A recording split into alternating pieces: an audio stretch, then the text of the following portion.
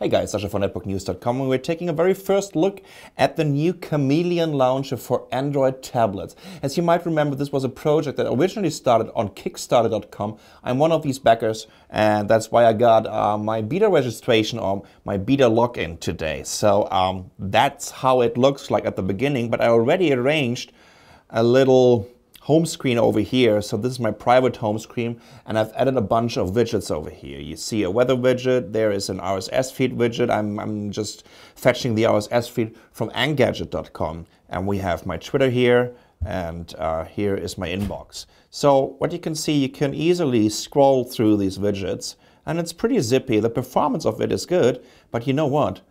That's pretty much all about it, right? You have different home screens here. When you're clicking on this little button here, it would show you all the different home screens. So here's my home screen, my travel screen, my work screen, and a dashboard.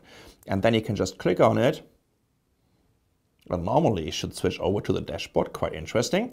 And when you're holding it, you can just place widgets. And I think that's the same style as in Android Honeycomb. You can't do this anymore with Ice Cream Sandwich or with Jelly Bean. So here we have the widgets.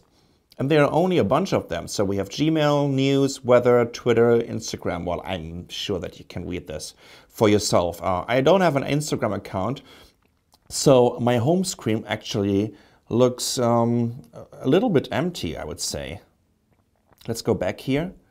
There you go. I love the performance of these widgets.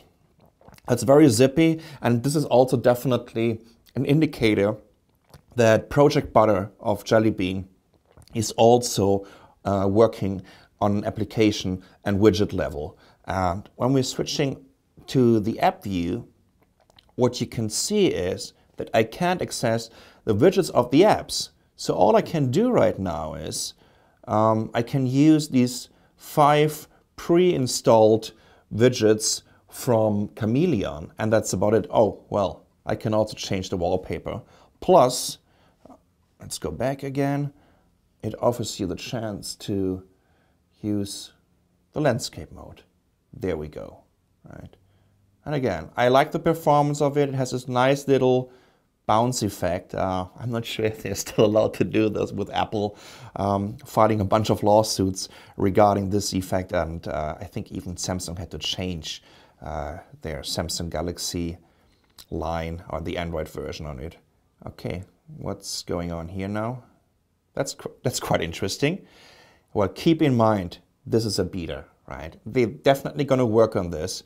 And I'm just looking forward to have an alternative wheeled tablet launcher for Android and for my tablets. This is running on the Google Nexus 7, the so-called Chameleon launcher. You can download it on the Play Store if you have a beta invite. I'm Sasha from netbooknews.com. Thanks for watching.